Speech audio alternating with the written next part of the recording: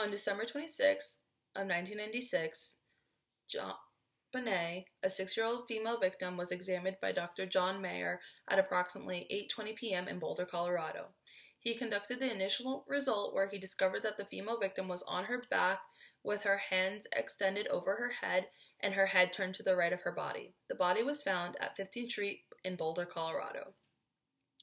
Dr. Mayer was present at the brief initial examination and gave the initial results of JonBenét. The results included that there were ligature marks around her neck, right wrist of the body, and there was also a small abrasion below her right ear and another abrasion on the left side of her neck. Dr. Mayer left the residence at approximately 8:30 p.m. On the next day, December 27th of 1996, the autopsy on the 6-year-old female victim, JonBenét, was conducted by Dr. John Mayer. JonBenét's height was approximately 47 inches, and she weighed approximately 45 pounds at the time of her examination. The cause of the death was concluded to be asphyxiation by strangulation associated with the craniosacral trauma. The manner of death was considered to be undetermined, however, the case was processed as a homicide. The location and time of the autopsy was not reported within the autopsy report. Evidence to the 6-year-old female victim included various areas to her external as well as her internal parts of her body. The internal parts of her body concluded that there had been a sexual assault associated with the crime. There were small amounts of dry blood in her labia majora, and there were similar amounts in her vestibule. There were faint violet discoloration present on the right labia majora and a minimal amount of semi-liquid red fluid that was present in her vaginal vault. Injuries to her face included a rusted color abrasion located on her lower right ear. There is less than 1 millimeter hemorrhaging in several areas of her face, which included the lower left eyelid, the upper eyelid, as well as on the left cheek, and as well as the left upper eyelid.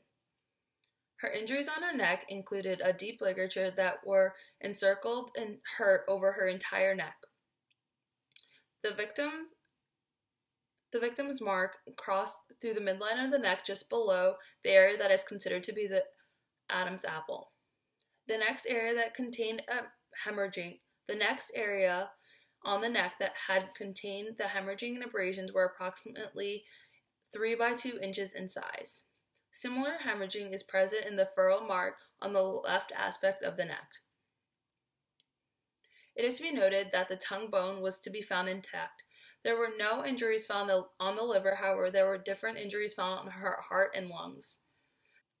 The heart contained scattered hemorrhaging over the anterior surface of the heart, and the lungs contained occasional scattered subpleural hemorrhaging on the surface of each lung.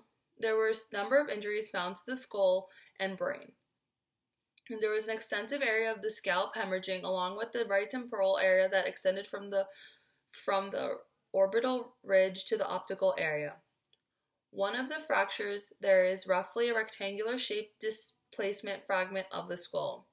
The top right temporal lobe contained a similar purple contusion where there was very minimal contusions present on the tip of the left temporal lobe.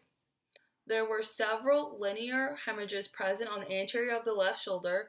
On the lower back there had been 2 dried rust to slightly purple colored abrasions, and lastly on the posterior aspect of the left lower leg, their midline are 2 small scratch-like abrasions which are dry and rusted in colored. Evidence that had been collected included fibers from the clothing and the body surfaces, ligature clothings, vaginal, rectal, oral swabs and smears, paper bags from the hands and feet, fingernail clippings, jewelry, white body bag, sample of the head hair, eyelashes and eyebrows, swab of the left and right thighs, red and purple top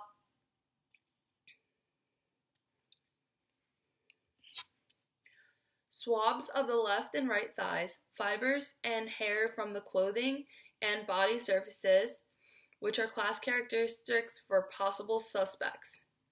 Reasoning behind taking the evidence was the items that were collected for touch DNA included the ligatures and clothing. Items that were collected for DNA were the vaginal, rectal, oral swabs and smears, the fingernail clippings, and the swabs from the left and right thighs.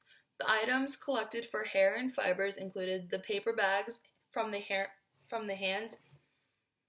Items collected for hair and fibers included paper bags from the hands and feet and the white body bag. In conclusion, it was predicted that someone close to her had killed her, and she had died from the injuries to her head, but the determination of what caused the injuries remain unknown.